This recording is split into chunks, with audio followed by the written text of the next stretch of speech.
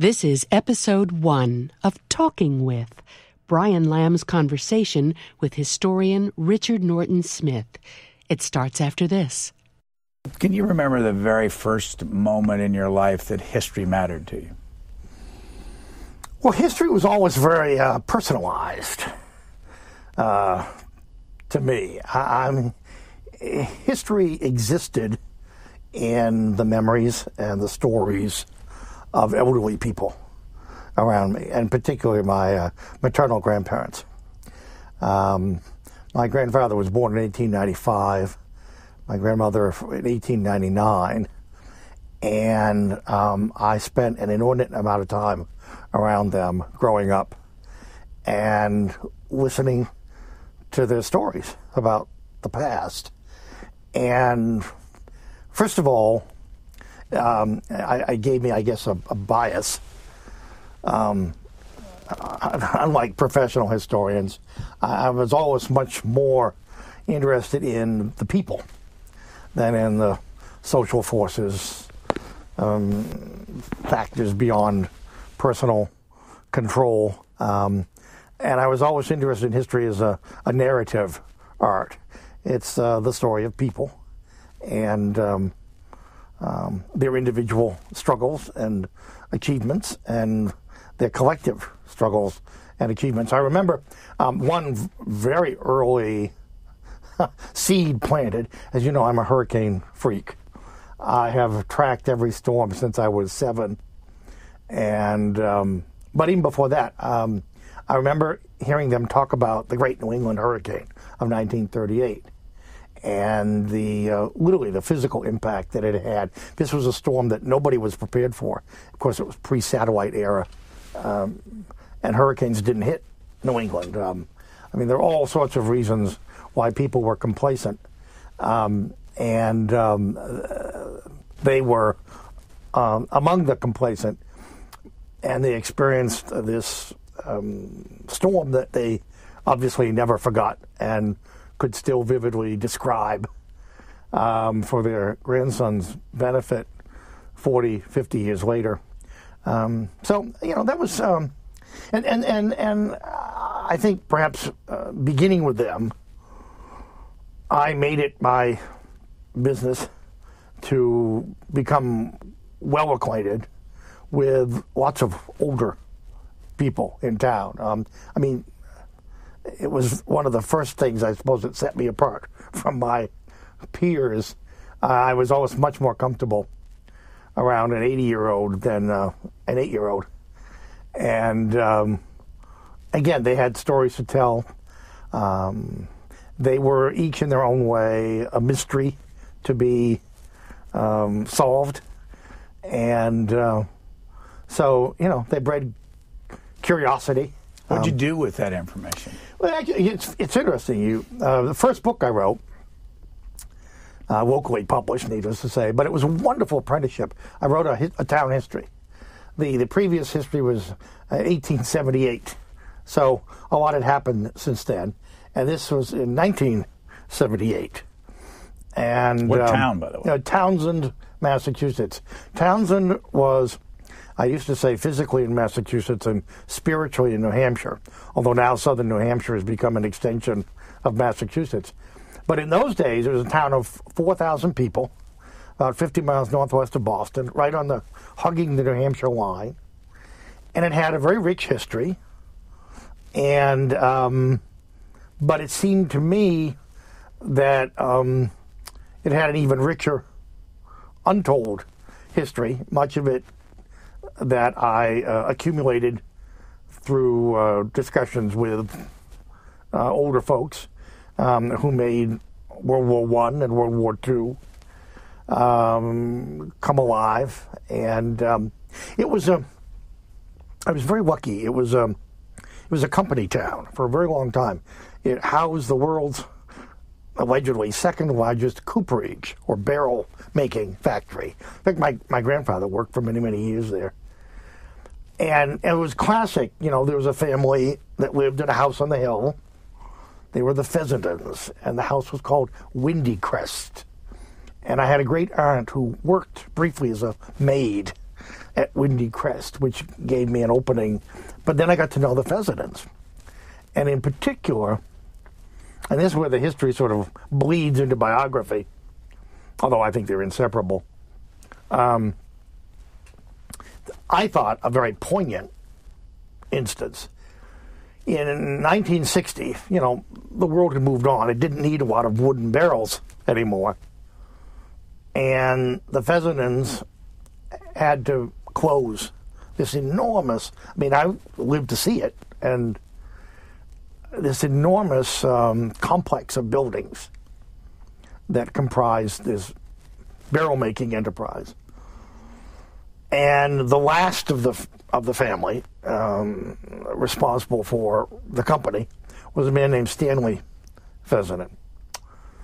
And Stanley was a classic New Englander, seemingly emotionally distant, a bit remote, a condition that was probably exacerbated by his status.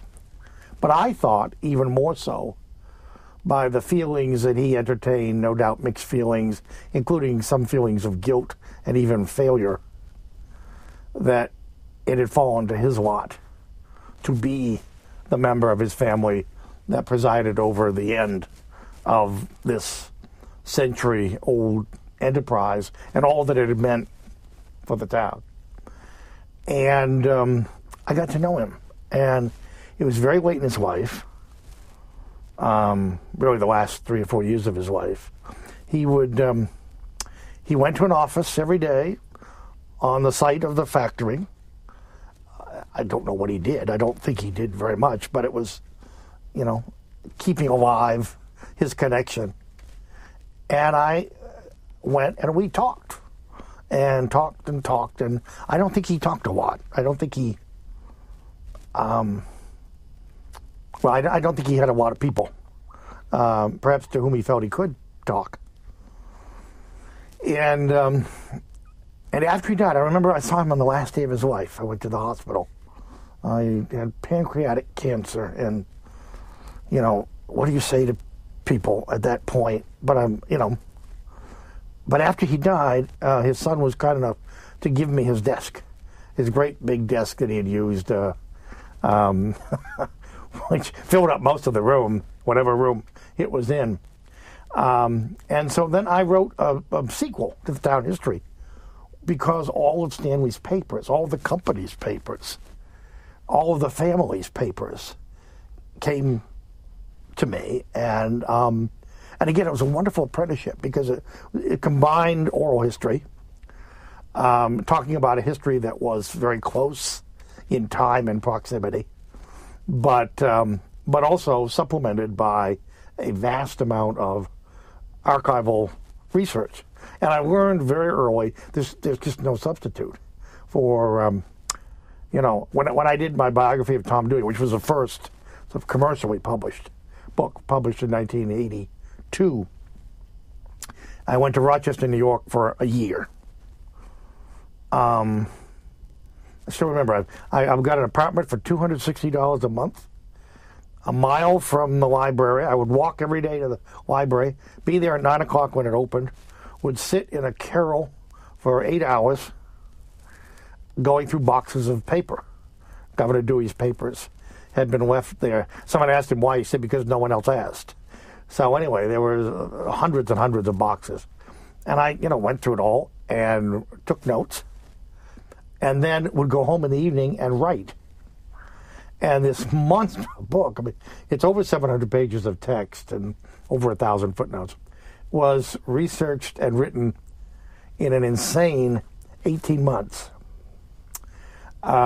Which again only testifies to what you can do when you're very young and very obsessed with whatever you're doing. But again, it set the pattern that there's no. I'm sure there are alternatives. I've never found an alternative to exhaustive personal archival research. I've never used a research assistant, mostly because I wouldn't know how to use a research assistant. I think that it's interesting.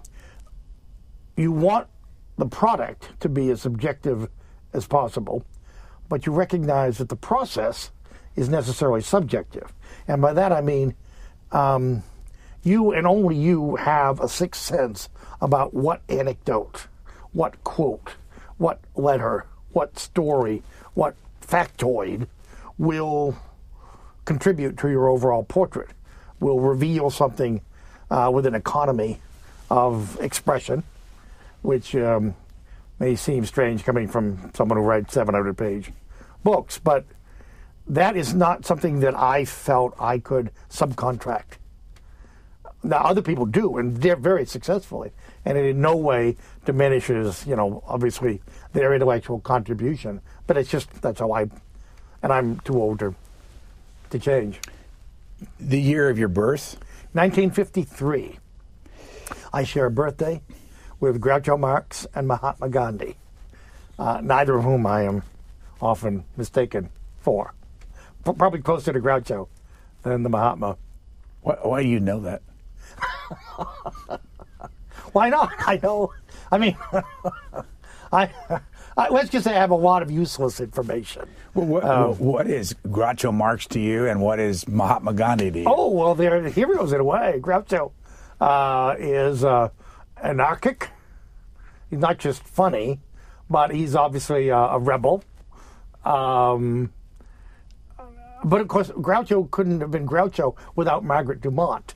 So that's the thing. This wonderful, quintessential dowager, always rich, always overdressed, overjeweled, the perfect cliche of the rich society lady who is said to be clueless, while this anarchic, improbable figure is pulling her leg. And what was that relationship?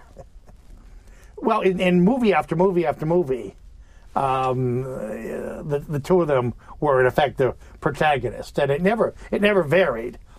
He was the leering, wisecracking, double entendring, if there is such a word, bête noire, and she was the the mountainous, clueless personification of the upper crust. When did Groucho Marx die? Groucho Marx, I want to say, died in the late 70s, I believe. His television show?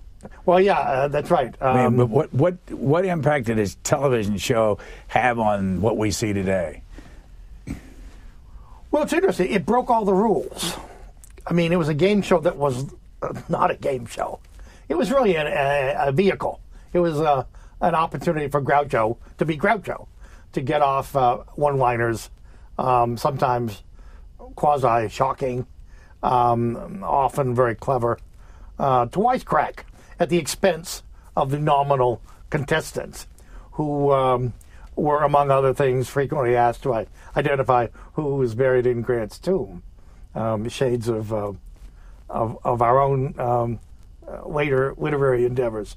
And he had a sidekick, George Fenneman, who was as bland, as Groucho was, overspiced, and it was just a perfect formula. And it was the 50s, the supposedly bland 50s, and Groucho was this wonderful breath of irreverent fresh air. I always remember, say the secret word, and the duck comes down, which was a totally pointless exercise. But that was the whole point of the show. I'm sure later comics built on the illogic of Groucho. So what about Mahatma Gandhi? Well, Mahatma Gandhi, obviously on a much more serious vein.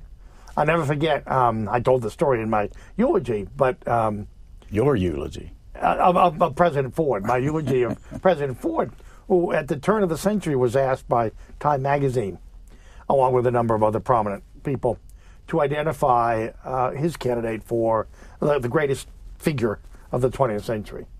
And I assumed, wrongly, that, he would have picked a Churchill or Eisenhower.